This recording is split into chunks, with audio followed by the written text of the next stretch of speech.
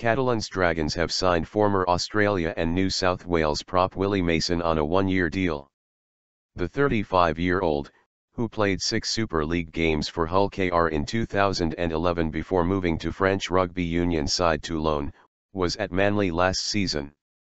He played 290 NRL games during his 15-year career spent with 5 clubs, including Canterbury, where he won the 2004 Premiership.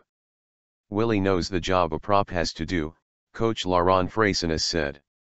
"He is a physical and aggressive player, both in attack and in defense, and we have spoken a lot about the quality of our group and he is really excited to join the club." Frayssinous Dragons side have lost their first 2 games in Super League this season, with defeats by Wigan and Hull FC. Veteran front rower Mason scored 7 tries and played 24 tests for the Kangaroos, including the famous Great Britain 2006 Tri-Series defeat in Sydney where he struck Stuart Fielden and was involved in a scuffle with Tourists captain Jamie Peacock. He also played 13 games for the Blues in State of Origin, scoring once.